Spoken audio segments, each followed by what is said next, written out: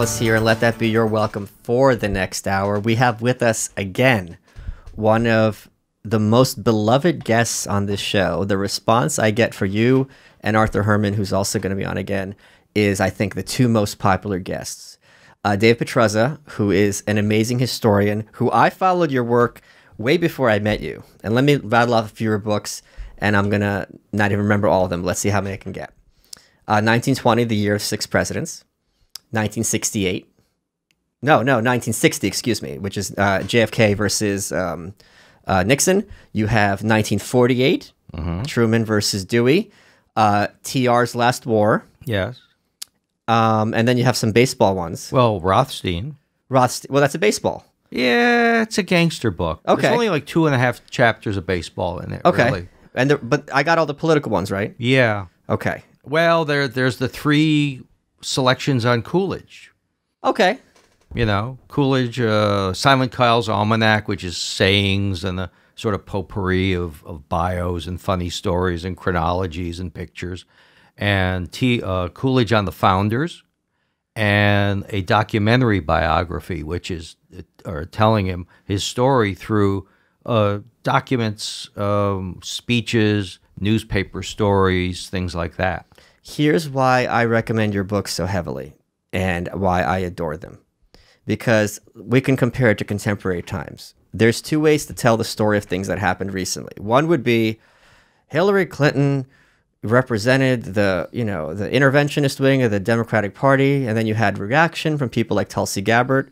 When you write, you get the quotes and you bring its life, and you would be like, Hillary Clinton went in a show and said, quote, that Tulsi Gabbard is, quote, a Russian asset and, quote, the favorite of the Russians. And Tulsi responded by saying she's, quote, queen of the warmongers and responsible for the deaths of millions of people. So you, when you're I quote like hell. Yeah, but you also find the quotes where they're spewing such venom against each other. Yes. So instead of it being this kind of like academic, you're like, no. Sure, it was about the issues, but these people loathe each other.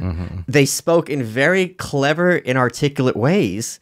And talk about bringing history to life. You really see how these people thought, behaved, and hated each other. The book is about them. It's not about me. Yeah. So it's like, let them speak and let people hear their authentic voices and the voices of the people around them, or who are watching these, these dumpster fires of their time going on. And yeah, I'm not so egotistical to think everything has to come through me. And when I find them saying something interesting, or something interesting is happening, or something just weird or, fun, I want to share it. I mean, if someone finds a good restaurant, you want to share it with your friends. So I guess my readers are my imaginary friends, and I want to share it with them. Speaking of sharing interesting things, we just had lunch. Yes. And you said a comment to me, which I was incredulous about, and you had to text your wife. Yes, I did. And she has a response. Yes. Can you read your text and her response? I think so. I could not believe this. It was... We're at lunch at 5 Napkin Burger, and Dave insists to me.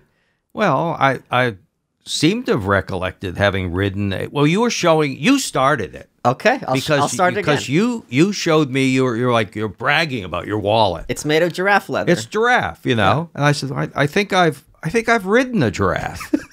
Yes. You were skeptical. No.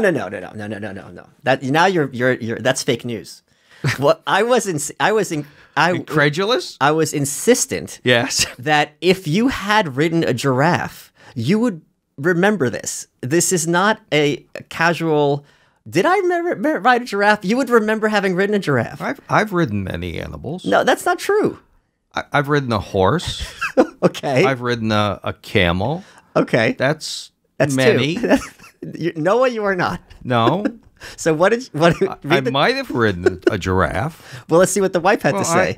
I said, did I ever ride a giraffe? Which you thought was an odd message to send to your wife. And she said, I remember a camel. Yeah. So it wasn't definite. It was just her memory of a camel. But you also... But a camel, which would be half of many animals. That's true. Yes. But a camel is much more. A giraffe, I was also incredulous because I don't think giraffes are rideable because their back is at an angle. Yeah. And a camel is. But they could make like a platform to ride a giraffe. So it'd be, even. They could build such a thing. They could, but They then I could. think you'd remember being on a platform. I didn't think it was all that memorable to have ridden a giraffe. It is. They're 2 stories tall. Yeah, but they have a ladder you can get up on. You've covered a lot of American history in your work. What do you think the one thing is that people get wrong about American history? One of the things is the Black Sox scandal. They Okay. get that seriously wrong.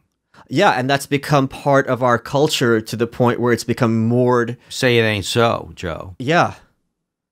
And people will use it as a way to beat, capitalism over the head. Right. The mean owners, blah, blah, blah, blah. Sob sister history. So something else we were talking about, I just had a guest, Mark Hyman, whose book, Washington Babylon, was about the history of American political scandals. And in that book, he had made the claim that the Black Sox, which was the White Sox team that threw the World Series, supposedly, Yeah. originally had their name the Black Sox, not because of their corruption, but because that their owner was so cheap, he never paid for laundry, so their socks turned black, unlike Heshy socks, which are excellent and awesome. I've seen them. Yeah. They're very attractive. But you're saying that that's a myth. Yeah, it's a myth. And the whole story of why the Black Sox did it, throwing the 1919 World Series, is because they were these oppressed working men, proletarians. Yeah. They were like, they were the lowest paid team in baseball, or one of the lowest. They were one of the greatest teams in history, which they were okay. And that they were stiffed on bonuses, particularly Eddie Seacott, their winningest pitcher. And as you were saying, that they were called the Black Sox before they were black. Their hearts were black. Yeah. Because their uniforms were black, because the owner wasn't cleaning them. And what really, starting from that small anecdote of the uniforms, it's because the White Sox, Black Sox as a whole were so cheap, they weren't tipping the clubhouse guys to do this. And then the owner took some action of his own, dry cleaned them, and docked their salary. And that's all there was to it. There's 2 days where they were playing in row uniforms, which are gray, because the uniforms are at the dry cleaners. That's it. And the only reference in print that people can find is that Buck Weaver, the third baseman, was playing in a dirty uniform. And that's it. And that's because he was a hustler, like a Charlie Hustle kind of guy. The White Sox were, when the 1919 series starts, the 3rd highest paid team in the American League. When the season ends, they are the highest of the top 15 players in the American League. 5 of them are members of the White Sox. 3 of them are, in fact, of the Black Sox, who are supposedly underpaid. The salaries are all over the lot. Some of these guys could say they were underpaid. As a whole, no. And the war, they had finished 6th the year before. Why should they be so highly paid? Yeah. They stunk the year before. So no, it's really, and the narrative is told by a guy named Elliot Asanoff. I met, he was later in his life. Seemed like a nice enough guy, but he came from things from a left-wing basis. So sticking it to the man like this was natural to him. He didn't have all the data which has come out that I just cited, so you could say that in his defense. But then, as we're saying about, stories about maybe even giraffes, how the story starts one place and then goes other. So it's like, Charlie Comiskey was so cheap that, and the story builds with each telling. But Asanoff was, in fact, blacklisted in the 50s. So very left-wing, and he had fronted for blacklisted writers. And he consulted a couple of guys who were very left-wing authors, Nelson Algren and another fellow who wrote, another Chicagoan, and their heroes were Buck Weaver and Swede Risberg, who were, 2 of the crooked players, or 2 of the Black Sox who were banned. So they were coming at it from, like boyhood memories of, these are our guys. They were good. They had reasons. Right. But the reasons were they were crooks. And the story about the bonus being promised to Eddie Seacott. You see this in the movie. Okay. The story is in the movie. And what movie is this? Eight Men Out. Okay. Named after Elliot Asinoff's book. And so Seacott has been promised he will get a bonus of $10,000 if he wins 30 games. And he's held back by management, so he doesn't get a chance to win in that 30th game. And then he comes in and says, can I get my bonus, Mr. Comiskey? And 29 is not 30, Eddie. Yeah. Evil, Bond villain type guy. Sure. And it's not true. He got his chance. He lost it. He had been paid a bonus anyway, which he had been promised from the year before when he led the league in losses. So he was the second highest paid pitcher in the major leagues, in both leagues at that time. And so, again, it's like fake history. It's just not true. And you're seeing more and more people, understand that it wasn't just the gamblers who were crooked, that the players themselves may have cooked this up. Oh, if Seacott went in league with the gamblers because he was stiffed on the bonus, we have accounts, his own testimony, that he's involved in the fix before that would have occurred, where seasons end. And where Buck Weaver, another one of the guys, says Seacott was talking about it as early as June. So nothing adds up in the established narrative. I'm going to put my full Soviet hat on. Yeah. Because, you could take the boy of the Soviet Union. You can't take the Soviet Union out of the boy. I can understand people getting excited about the Constitutional Convention, Revolutionary War, Jefferson versus Hamilton, Civil War, all these figures fighting each other, right? McKinley, Teddy Roosevelt. I can't wrap my head around baseball, and especially baseball from 100 years ago. I mean, this is a scandal that everyone can understand, that I appreciate. But the history of sports, it makes no sense to me why this is of contemporary interest, because you can't watch the games. No, you can't. But, historical records have a way of popping up every so often.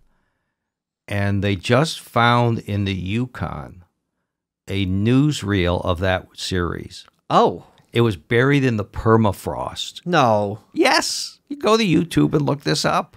You can see them going around the bases and talking in front of the dugout. And yeah. Okay. Well, you know the movie, The Passion of Joan of Arc, or The Trial of Joan of Arc, which is this wonderful silent film done by a Danish director, producer. And it's all shot. He went to the producers, and he was going to get all this money to do all the battles against the English, and he double crosses them. They built the castles and everything, and it's all shot in extreme close up, and it's just the trial of her versus the churchmen and the trying her for heresy. This movie was thought to be lost, or just pieces of it. And one day, a guy opens up a broom closet in a mental institution in Norway, and a can of film falls out. And it's this film. And it is one of the great films of that era, and maybe of all time. And so some of these things just pop up. But people care. Baseball is the most historical-minded of sports. People, I don't think football people or basketball people look that far back. And so it's nostalgic. And the movie Field of Dreams, which touches on the Shoeless Joe Jackson story and the Black Sox, is about a father and his son. So there's a lot of sentiment involved in this. And one of the things which drives the controversy is the Hall of Fame. And the issue is, does Shoeless Joe Jackson belong in the Hall of Fame? Because he had the third highest batting average in history and was really a great hitter. And if Benedict Arnold hadn't have done that, okay, he'd be a great general. He'd be one of our top 10 revolutionary generals. maybe one of our top 3. He had a better one-loss record than Washington. Washington kept losing. Yeah. And but so this every so often somebody says we should let Jackson into the Hall of Fame. It just happened this year. He's very big in South Carolina, where he's from. There is a museum. His home is a museum. And I think because, he's this sob story about how he really didn't throw the series and all that. He had a great series, but he took the money. He took $5,000 from the gamblers, and that's somewhat suspicious. And that ties into Pete Rose. Sure. And whether you keep him out of the Hall of Fame or not, and about gambling. And now baseball, you're going to have sports gambling. And what's going to happen with that? Will the gamblers get to the players again? Probably not, because the players are richer than Croesus, as the saying goes. They got more money than brains. Of course, they had more money than brains in 1919, too. Hey guys, Michael Malice here. I want to tell you guys about Mr. Alpha. It's a new line that they named after me, and they were very smart. You guys know I work out all the time. I had a pre-workout that I liked a lot, and I tried theirs. Here's why I liked it and switched. And I wouldn't be telling you this didn't happen. It mixes easily in water. It tastes great. And most importantly, it does what a pre-workout should. It changes you from, I don't want to go to the gym, to get you off your ass to the gym and gives you that full workout. It doesn't give you that jittery feeling, and some of you like that. I used to like that. I like this one better. It's smooth, you're up, you put in your work, and you come home. They've got a full line of things. They've got a volumizing shampoo, hair care products, beard serum, conditioners, everything you want, apparel, nutritional products. If you go to MrAlpha.com and use promo code YW20, you get 20% off. And I can recommend from experience their pre-workout. Go to MrAlpha.com, promo code YW20. So last time we spoke, your book 1920 had been optioned for a miniseries. Yeah. Now, I heard a bit of casting rumors. Is it true that Anna Navarro had to lose 200 pounds in order to play William Howard Taft? Well, I can't comment. I can either confirm or deny. But it's still going forward. Oh. And it was optioned 18 months ago. Yeah. Which means it expired. Oh, okay. But it was renewed. Oh, nice. Another check. Another check. Yeah. Checks are good. Yeah. But more so, the promise out there of bigger checks and fame and fortune and all that. So Charlie Mathau is the fellow who had, Walter Mathau's son, is the fellow who has optioned it and now re-optioned it. And he's developed a couple versions of a screenplay for the first episode and is still charging forward with it.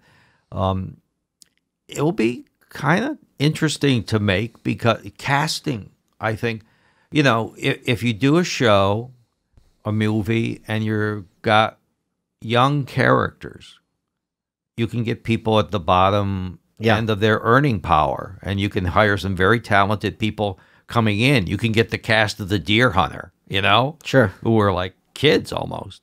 But, you've got to get mature people to play people in contention for the presidency. And worse, you've got to get people who look more like William Howard Taft and Anna Navarro. Yeah. Or more, worse, that they've got to look like Franklin Roosevelt or Theodore Roosevelt, or people who know, the famous guys. Maybe they're not going to know what Warren Harding looks like. I think, what's his face? Alec Baldwin would make a good Harding physically. Does he have Negro blood also? Well, you know how that had played out. No. Well, what happened was, I think it's probably 2 years ago now. Time flies. And there was a member of the Harding family who I think was a doctor. It was a family of doctors except for him. His parents were doctors. Everyone was doctors. So he reads these historical books too. And he wasn't really focusing on the Negro blood. Maybe we should back this up. In the 1920 election, hundreds of thousands of handbills were circulated saying Warren Harding is a Negro, and you don't want a Negro as president. And it didn't quite fly, but they weren't quite sure how to play this. I made this joke on Fox once, and they didn't realize what the reference was because they're talking about Obama being our first black president. I said, "What about Warren Harding?" And they thought I was just joking about Warren Harding. I'm like, "No, this is a historical joke." Yeah. I mean, it was open to question for quite a while. Harding himself reputedly said, I don't know if one of my ancestors jumped the fence. That's what he said. That's almost an exact quote. So with Harding, you had two issues going on. One was the Negro blood. And they didn't know how to play it, because if they came out and said, that's the most disgusting rumor we've ever heard, they would end up alienating the black vote in the North. Which was very Republican. Yeah. But had been sliding for the past couple of elections. So you didn't know how to play it. So it's like, unlike certain politicians of today, it was like, shut up. Yeah. You don't have to go to every fight. So they kind of let that one slide. But the other issue was, did Warren Harding have an illegitimate child by a young woman named Nan Britton? She wrote a book about it after Harding was dead. And most people believe it, but some people didn't. And how do you prove it? And then the daughter died, but she had a daughter. And the Harding relative decided, let's get together with the Nan Britton relatives, and they ran the DNA, and bingo, that was his daughter. Wow. Okay? But the side effect of that was, what kind of blood does he have? Oh, right. He's white. Okay. So he's, it's like, okay, we could stop talking about this. I thought this would have been a bigger story at the time. Yeah. But evidently it's just one of my things, and like nobody else cared or something. I think, but it's got sex and race and all the things that get everyone excited about, and politics, but it's like, it just passed. Do you agree with me and with most people who listen to the show that Warren Harding is, no one's saying he's great, but that he is consistently underrated as president? Because they always put him last, and I think that's an absurdity. Yeah. Or second to last. Well, there was just recent online poll, and Buchanan, yeah, sure, held up as again. Yeah.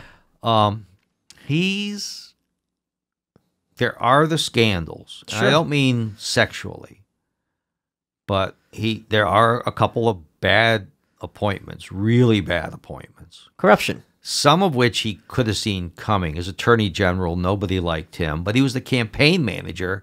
So I'm not going to be an ingrate, but everyone was like holding their nose on that one. The Secretary of the Interior was confirmed in like 3 minutes or something. It was the world's land speed record. I just read, maybe you know this, that after Warren Harding was elected, or after he was sworn in, I think he literally, because he was the first sitting senator to become president, he stood in the Senate floor, read his appointments, and they just approved them by acclamation. They just went bang, bang, bang. Yeah. And Fall, who was the crooked Interior Secretary, there was no controversy. Nobody saw that one coming. The Veterans Administration guy, who was actually a favorite of Harding's wife, stole an incredible... That was worse than Teapot Dome, in my opinion. Okay. Stealing from the crippled, wounded veterans. Jeez, that was lousy. Good Lord, of World War I? Yeah. That's horrifying. They robbed the Veterans Administration blind. Oh, my God. Okay. Horrible. A guy named Charles Forbes. And then there were, prohibition-related things with Daugherty and the Attorney General. So there are those things, but they're balanced by some very good appointments, like Hoover, progressive as he was, Hughes, Secretary of State, Taft at the Supreme Court, and he gets the idea of limited government. He really is consistent and I think thoughtfully conservative. And he cuts the government as much as Coolidge does and sets the Coolidge melon tax cuts rolling. Coolidge finishes them. They're unusually consistent in terms of ideology, president and vice president, because you don't always see that. There's usually some sort of friction, but the policies are of a piece, and they're good policies. So he is underrated. I think he is underrated. Yeah. Yeah. You know, the country does pull out of the Depression. He doesn't mess it up. He gets the government spending down. He gets the national debt down. And under his administration, they get like the 8-hour day in steel mills. You know, there's some what would be called progressive labor legislation. And he frees Eugene V. Debs. Yeah, he does. He's not a mean guy. Yeah. He's people say, would he have dumped Coolidge in 24? I don't think he would. Why would he? Well, they thought that Coolidge was a drag on the ticket. How's that? Well, for one thing, vice presidents were pretty disposable back then. Sure. They weren't, treated as some sort of sacrosanct important guy, because they actually weren't. But also, Coolidge was not charismatic. He didn't like to go out and give speeches. And he came from Massachusetts, which you were going to carry anyway. Right. Ohio was a swing state. Massachusetts wasn't. That's one of the reasons why you don't get nominees for president from Pennsylvania for a long time, like forever, after Buchanan, because it is for the longest time so crazily Republican. In 1932, Hoover carries Pennsylvania, and I think he carries Philadelphia. Oh, good Lord. Wow. Yeah. Okay. Yeah, times. They had quite the machine. Oh, sure. And it was Republican then. You've covered a lot of American history in your work. What do you think the one thing is that people get wrong about American history? I think the biggest thing is that how FDR got us out of the Depression. Okay, let's talk about that. I mean, that is, it's so big, it's obvious. I mean, Amity Shlaes dealt with that in her book about the Great Depression. But I mean, you see, through 8 years of Franklin Roosevelt, he barely moves the needle. I mean, people may not be starving because they're being given, maybe a make-work project job or foodstuffs or something like that, or a check. But we never really get full employment or investment. Well, you're the close. Investment is very, very badly hit. And then you see the second crash in the 1930s when all the labor legislation starts to come in. And it's not until the war when the economy sort of picks up, but it really doesn't pick up because you've got all these guys in the army. You've got people really almost working as slaves for rationing in the defense plant, because they're given money, but there's nowhere to spend it. Yeah. They don't have tires, they don't have cars, they don't have nylon stockings. They can't buy meat by law. Yeah, by law, you just can't. What year, when you ask the FDR devotees, would they say the Depression ends? I never hear an answer out of them. Do they have? There is no answer. Right, there isn't one. There can't be an answer. I mean, well, he got reelected so widely in 1936. Things must have been great. It's just that things had stabilized. The bottom had kept falling and falling and falling with Hoover, so you just didn't know where it was going to end. Right. With FDR, there was at least a platform, but it wasn't moving up. Do you think Landon would have been a better president? Deeds, not deficits.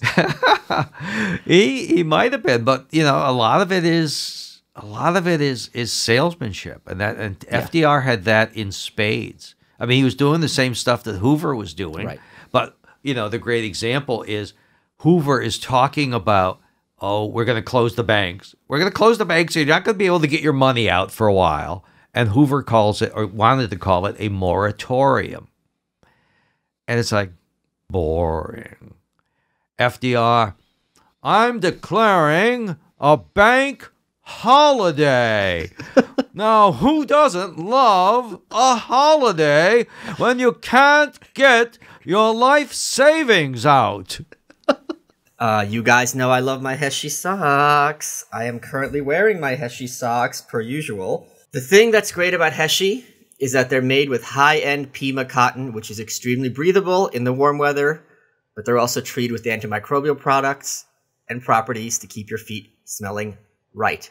If you go to heshisocks.com, H-E-S-H-I socks.com, and use promo code WELCOME30, you get 30% off your entire order. These socks last a long time. They don't wear out in the heel like other socks do. You have them, you can wear them to work, you can wear them at home. They're comfy as heck. They've got a lot of different styles, will fit with your lifestyle, and they are one of my absolute favorite sponsors, and I wear their socks with pride. Go to Heshi Socks, H-E-S-H-I socks.com. Check out their new collection. Lots of cool stuff in there. Promo code WELCOME30.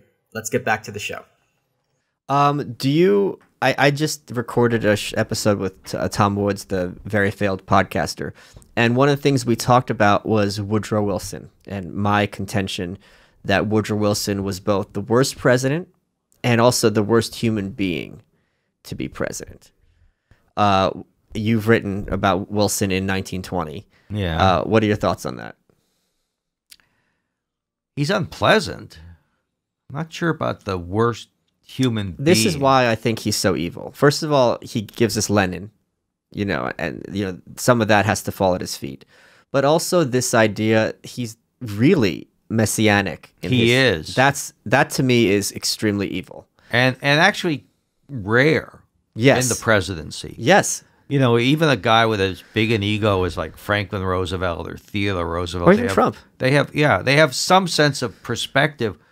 When he gets the presidency and someone comes to him who's assisted him, he says, I owe you nothing. Divine providence made me president, and nothing could have stopped me. Holy cow. Yeah. Holy cow. Not good. No. And the way he will turn on everyone who's made him president, and these issues become life or death because they're his issues. That's the League of Nations. If he had compromised just a little bit on that, he would have gotten the United Nations or League of Nations for whatever that was worth, which wasn't worth anything, as we've seen by how the United Nations has turned out. Henry Cabot Lodge was right. This was garbage. Although I think it was Lodge who came up with the term League of Nations. Was it? At a speech at Union College near where I live. And people would toy with this idea before Wilson. Theodore Roosevelt would, Lodge would, there was Taft. Taft was a supporter of the League itself, and Hoover was. But it's Wilson who it's like, this has to happen. This must happen. Or otherwise it's the greatest calamity on the face of the earth. There's no other way to deal with this than through my way. That's where he's really sick. Yes. Yeah. And just when, Teddy Roosevelt, that was in your book, I think, when Teddy Roosevelt dies and Woodrow Wilson just has this little smirk on his face when he hears the news. Not just a smirk, but he's coming back from Italy to Versailles or Paris, and he gets there, and David Lloyd George is saying, sorry to hear about your predecessor. Prime Minister of England at the time, yeah. And Wilson just lets loose. And Lloyd George, who had been around the block a few times, said he was just stunned by the amount of vitriol that came out of Wilson. Yeah. Well, and I mean, I think Wilson, I use the term in my book, evangelical left. And my point is that the contemporary hard left are a direct line from Wilson. It's this kind of millenarianism kind of idea that you have to save the soul of the country. He puts as much toward government intervention in the economy as FDR. And he does it earlier. But he also does it for FDR, I think, was like, all right, we're in a crisis. And he does it without a depression. Right. FDR is like, we're in a crisis. Things aren't working. Let's try stuff. Let's throw things against the wall, see what sticks, right? I don't think FDR was an ideologue. FDR certainly didn't think, the fact that he had, his opposing Republican candidates in his cabinet during World War II. I don't think anyone had to put a gun to his head to do that. He had Republicans in before World War II. Okay, I think 3 of his first cabinet were Republicans. Right. Yes. Harold Ickes, Interior. A guy named Woodson at Treasury, who dies very soon, and Henry Wallace. Yeah. Not the Henry Wallace. Yeah. So I think that's a very big difference. And the idea that like we're going to get into World War I and this is our cover story to have intellectual control of the entire economy and run the country like a barracks or a corporation. This is all the propaganda. Yeah. Too. Before Goebbels, there's what we put out during World War I. So for these things, I find, but I think a lot of that it can be traced to today in a pretty direct line. So my point is, whenever I use the term evangelical left, a lot of times these boomers will yell at me like, "Oh, that's a contradiction in terms." I'm like, no, these people, the left, this whole idea of like hardcore leftism and hardcore religion. He's very religious, extremely so. He prays on his knees every night. Yeah. But and I mean, there was this whole idea that we're going to save the soul of America, carry nation and prohibition. This went hand in hand with progressivism. With Theodore Roosevelt, Roosevelt is a regular churchgoer. But when you take a look at why he thinks church is good, it seems to be because they're going to raise up these ignorant people living in the slums, and they're going to make real Americans out of them. That's sort of a social gospel sort of thing. Yeah, but Wilson was the social gospel incarnate. Yeah. We have to, save the soul of the world through force if necessary. Yeah, and if you don't have the League of Nations, you're going to break the heart of the world. Yeah. But the most absurd example of his rigidity to me is when he's president of Princeton. And there's a struggle over where you're going to locate the new graduate school buildings. And he wants it right in the middle of everything. And somebody else wants it right on the outskirts. Part of the reason is so you've got room for growth instead of having everything jammed in forever. And Wilson makes this into a national issue and a moral issue. Will the American people tolerate the segregation of graduate students in this it's like, what the hell are you talking about? Most of these people aren't even going to high school anymore, or at that point. One of the other things that we attacked Wilson on was there's this myth in the sense of fiction, that between Civil War and the Civil Rights era, it was a consistent gradual increase for Black Americans and former slaves. In fact, things got better, and then things got a lot worse. Boom. And it was worse by design. And Wilson was one of the main... When people say Wilson's racist, right? It's not just he's a racist by contemporary terms, which they all were. He was a racist by the terms of his day. Yes. Yes, and he was criticized for that by Theodore Roosevelt. What you're talking about when things get better, I mean, blacks are freed, and they have representation in Congress from the South. But then the progressive era, the populist era, comes in, and the Jim Crow era. It's pretty much simultaneous that the worst parts of Jim Crow are where it all comes in the rush. Populism, progressivism, and a lot of the progressives are big-time racist, like Wilson. You take a look at his cabinet; it's very Southern, and one of the things which swings the 1918 midterms is not even the war. It's that the farmers in the Midwest are being told by the Republican Party that Wilson is favoring the farmers in the South. Oh, okay. So farm policy and Burleson, who was the Attorney General and the Postmaster General and the Treasury Secretary, a lot of these guys are Southerners, and they are going to segregate the Treasury Department and the local federal offices in the Washington, D.C., as they never had been before. So W.E.B. Du Bois, who was getting kind of tired of the Republicans, actually under Theodore Roosevelt and Taft, they were pulling away from support for blacks. And we're trying to figure out how can we get the Republican Party among the white Southerners. So the blacks were starting to get like, we're not getting anything from these guys. Yeah. Let's try this Wilson guy, which is wrong. Right. Okay. Yeah. But they thought it might work. And Du Bois, who's the founder of the NAACP? One of the founders. Yeah. One of the founders, big guy in the WA. He's the editor of their magazine, The Crisis journal, The Crisis. Yeah. Later becomes a communist. Oh yeah, I just finished a biography of him. Yeah. What's fascinating, the Harlem Renaissance was in many ways a reaction against him, because at one point he says all art has to be propaganda, and the work of the Harlem Renaissance was no, we can talk about black people getting drunk and going to parties and treat us like everybody else. And to him, it was like the representation has to be uplifting the race and so on and so forth. This is a big conflict back then. There were big struggles within the NAACP involving him and the leadership. Eventually he's bounced because he supports Henry Wallace in 48. But with segregation, you see some horrible. There is in, I think, 1916, a lynching in Waco. A lot of bad things happened in Waco, Texas. Yeah. Heloise.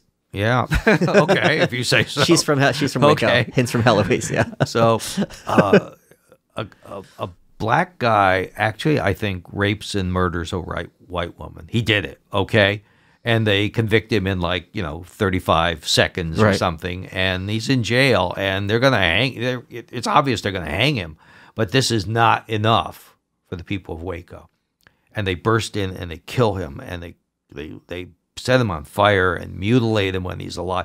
It is horrendous. And they take pictures of it. There's photographic evidence of this. It is really recorded. And the NAACP has a representative somewhere in Texas at that point. I think maybe it's even a woman. And she goes into town and interviews everyone. So this is the best documented lynching there is. And it's horrific. And there's not a word said about this by anyone federally. Nothing. What year is this? This is 1916. Oh, so it's Wilson. Okay, yeah. Yeah. This is not 1905 or something. We're moving towards modernity, sort of, except we're not. We're certainly not down there. Yeah, that's the other thing. Or the race riots in East St. Louis. Oh, those are the big ones. Wilson actually plays a part in fomenting that. With the 1916 election, the Democrats talk about that the Republicans are importing black voters from the South and having basically vote fraud and colonizing parts of Illinois to throw the votes to them, and very racially charged stuff. And what is also happening is because of the war. The war shuts down the cheap labor supply from Europe. My ancestors are not getting in anymore. Yeah, it's not the immigration laws, it's German submarines, okay? And the fact that they'd be coming from actually enemy territory. They'd be coming from Austria or Russia or whatever. And so what happens is that the black labor comes up. And in some cases, they're like strike breakers. The unions are very much opposed to hiring black guys. So there's this huge race riot in East St. Louis. Again, there's no reaction from the Wilson administration. And Theodore Roosevelt, there's a rally at Carnegie Hall to celebrate the new Russian democratic regime. This is before Lenin. This is Kerensky. And with Roosevelt is, democracy is good, but keeping Russia in the war is better. Well, let me explain to people what you're referring to. Yes. So after the Tsar fell, yes, but before Lenin took over in 1917, there was a window where there was a brief parliament that Alexander Kerensky was in charge of. People forget about this. There's two revolutions. Yeah, there's two revolutions, right? Yeah. And so Theodore Roosevelt is on stage with Samuel Gompers, the head of the American Federation of Labor. And Roosevelt goes bananas and starts shaking his fist and shaking and almost physically assaulting Gompers in front of this crowd of thousands of people at Carnegie Hall. Why? What's with the labor unions? Why did they do this? And so he's sort of fighting for black rights then, But Wilson had used some of the rhetoric about the colonization of Illinois by black voters in that election. He's using the same rhetoric that the Illinois Democrats did, and that's like putting the flame to the fire on that. One of the things that drives me crazy is how so much, and I'm sure this bothers you enormously as well, so much of what is in popular culture as history is used as propaganda and is used to foment ideas in people's heads, right? And we hear a lot, understandably, about slavery and racism in the post-Civil War South, but we never hear about the North. And it's like it's just like, look over here, like it's a total like bait and switch, and it's like things in the North, after the Civil War, and I mean even to like the '60s, it's not like it was some picnic. I was reading just recently was it the 13th Amendment that gives blacks the vote? I think so. Only like 2 states in the North allowed blacks to vote before that amendment? Yeah, there was also something called sundown towns. Are you familiar with this? No. Okay, see, this is another, I've read a book about it. It's a hidden part of Northern history. There were these towns where if you were black, you could not be there after sundown. Oh, okay. And this is very prominent in the North, Illinois, Indiana, places like this. So these are held up as like, well, we're the good guys, and to this day, the South is a whipping boy. And it's like another reference. De Tocqueville says that the blacks are treated worse in the North than the South. Right.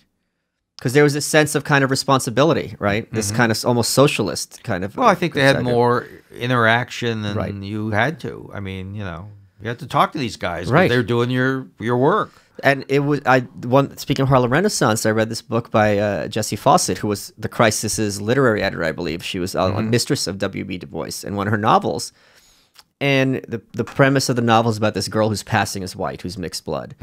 And she meets a black friend of hers outside a restaurant in New York in the 1920s. And she's like, why didn't you get us a table? And she's like, I didn't know I could get seated. And then she's dating this white guy. And to show off to her how racist he is, at a restaurant in New York, a fancy restaurant, he tells the waiter to kick out this table of black people who are sitting there, and he does it. Well, the blacks could not be in the audience at the Cotton Club. Yeah. They were not allowed to work in the department stores on like 125th Street. And before there's a Montgomery bus boycott, there's a boycott of the department stores in Harlem in around 1937. Blacks won't, until they can buy where you can work, shop where you can work. That's the slogan.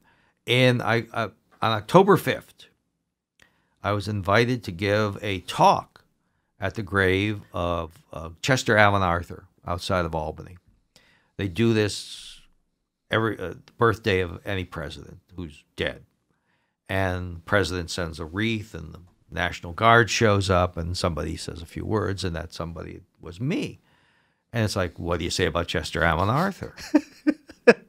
And the facial hair was impressive. I mean, so I said, well, he's local, and he did some stuff for the military. And I said, look at this statue here. This statue, it's an angel. The form is women. Let's talk about some women in his life. And the first one is probably one who never came up to Albany. But one day, on a Sunday, she was going up to church in the Bowery from downtown by City Hall, where she was going to play the organ, and she got on a streetcar in 1854, 55. And she was black, and they threw her off.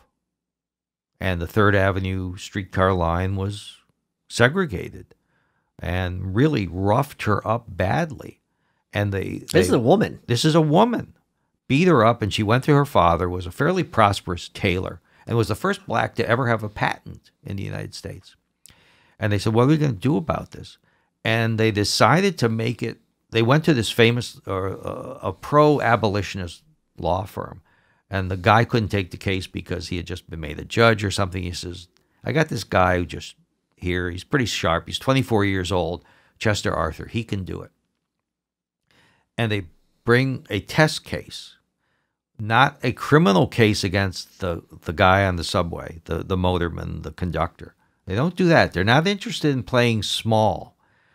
They want to bring a civil suit against the streetcar line because it's where you have the pressure against the corporations. Yeah. Yeah. And Arthur, they bring the case in Brooklyn in January, and they may have had, there's no Brooklyn Bridge. They either had to go through on a boat with choppy ice-filled waters, or they may have even walked across the East River. Yeah, on the ice. Yeah, to do this, and they win. But up until that point, blacks could be thrown off of public transportation. And that 100 years before Rosa Parks, that was what was going on in New York. And, Chester Alan Arthur, civil rights leader. Let's talk about another president we just mentioned on our walk here, who I learned about this on Family Guy, Grover Cleveland. Yeah. So, first, only president to count twice, two non-consecutive terms. Yeah. And to hang a man, I think. But he's also kind of a pedophile. Yeah, you could say that. Well, tell that story about his wife. Well, his wife was one of his pals had died, and Cleveland becomes the ward, like Daddy Warbucks of Little Orphan Annie, yeah, of his daughter. And when she reaches womanhood, he marries her. That Frances Folsom, First Lady of the United States, but formerly been ward of Grover Cleveland. It's as if Daddy Warbucks married Little Orphan Annie. Yeah. He raised her since she was a kid as his daughter. Yeah. This is, kind of what Woody Allen territory, right? Yeah. But without the miscegenation. Right. So unless Grover Cleveland had Negro blood. We don't know. We don't know. We haven't done the DNA. You've covered a lot of American history in your work. What do you think the one thing is that people get wrong about American history? This goes back, 100, 150 years. The people think that George Washington, the Washington Monument, is named after George Washington. And it really is the reverse. So you've now been working on, can we talk about your next project? Or is it too premature? Yeah. You've been working on, what happened to your book about Alton Parker? The only failed presidential candidate who doesn't have a biography. I thought about that. And actually, I had a publisher who was interested, an academic house. Okay. But they don't pay well. They don't pay well. It seemed like a reasonable house, nonetheless, that they seemed to be able to generate some publicity and put out a nice product. I think aside from the fact that it was about Alton Parker and not the 1904 presidential race. Yeah, who lost to Roosevelt. Theodore Roosevelt in a and who was a judge. Yeah, was a judge. They used to put judges, take them off the bench and put them in the game. Yeah. The guy mentioned to me, well, we do peer review. Okay. And it's like, I don't think I want peer review. Yeah, don't you know who I am? This is what I do. I don't have peers. I don't have peers. I've written a Giraffe. I have. Probably. Maybe. Let me ask my wife. Right. That's your peer review. My wife's my peer. That's right. So, I don't know. I don't think I want to do this because I don't write like an academic. Right. The kind of books you write, you can read them on the plane, on the beach. It's really fun. I really enjoy reading your writing. So, it's like, I don't think I want to do this. Right. Not that way. And in fact, I met this guy just in Carnegie Hall. We ended up having lunch with him the other day. How'd you get there? And practice. And we walked up from 37th Street. But, he had done a book and was the first, he had gone through peer review. And I'm like, okay. And they kicked it around and now he had to do it again. And he said there were some improvements, but I don't know. Yeah. I don't know. So this memoir you're writing about, where you're talking about, you were discussing the kind of the death of, well, why don't you describe in your words, like what you thought was cogent? The death? Well, talking about the death of kind of small town America. You were mentioning to me. Well, I've been asked by a friend of mine for a few years to write a memoir. And I thought, that's the worst idea I've ever heard. It's a horrible idea.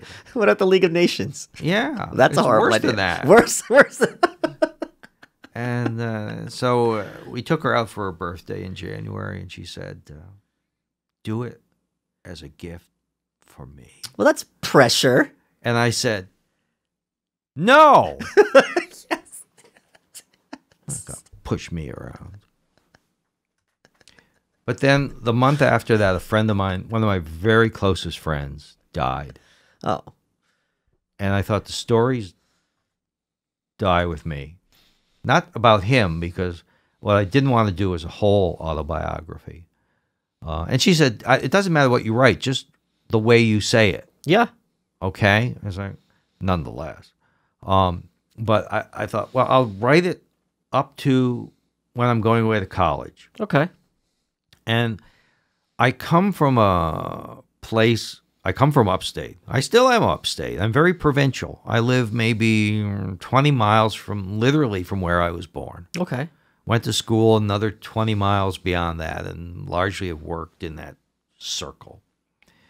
Aside from my many forays into the city. And this town, I can tell you the exact time in which it started to decay. January 1955.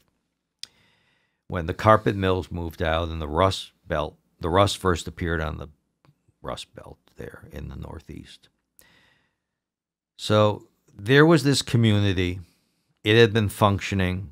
It was working class, manufacturing, immigrant. The town was 75% Catholic. It was really, biggest group was Polish. Second biggest group was Italian. It was the largest Lithuanian percentage in, the state. So it was, and it was very religious. It was a very religious time, and just things were different. So to explain to people what was different about them, it's like, let's do this. Let's write this down before it's forgotten. And, people from my social background are not of a great literary bent. Nobody else is going to do this. But nonetheless, I thought, I'll write 20,000 words and self-publish it and show it to my friend. And Sure. I did 74,000 words in 3 months. Oh, so this was really a labor of love. I found it quite Cathartic. easy to do. Okay. And it was the community, it was what preceded it, it was genealogical, and there's some about me and what how in this complete scattershot way I came to be the guy with the name on the cover of these history books. Sure. And it's all of that stuff. I try, in some way it's a bit like a Gene Shepherd novel, if you ever read him, or Richard Russo. Richard Russo, who wrote a book called Mohawk, won the Pulitzer Prize. He's from the next county up above me. And there's a paragraph which I first read, not from the book, but in the review of the book in the New York Times, talking about how desperate it was growing up there. Yeah. And the sense of doom. Okay, let's sum it up concretely. The first time I ever went anywhere overnight on a trip with my parents was to a place called Thompsonville, Connecticut. We had no relatives there, no friends.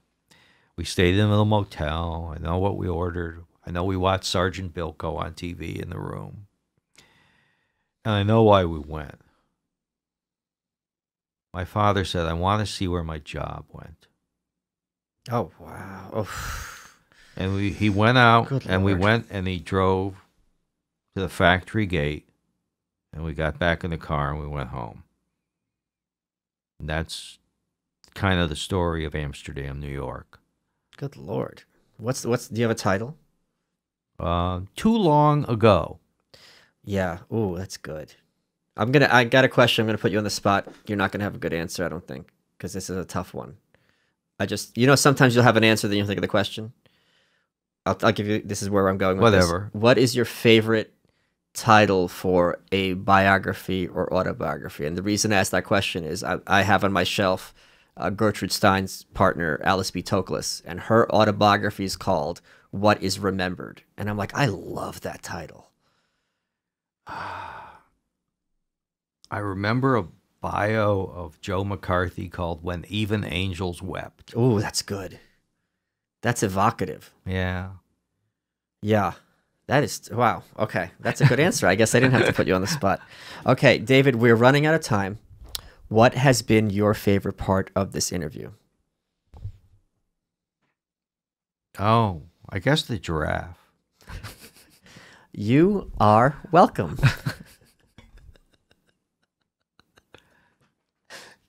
So we take that clip and use that as the teaser. Yeah. Like, what'd you like best about this episode? Yeah. So it's really even better Yeah. when the answer makes no sense without having seen the episode. I guess the giraffe.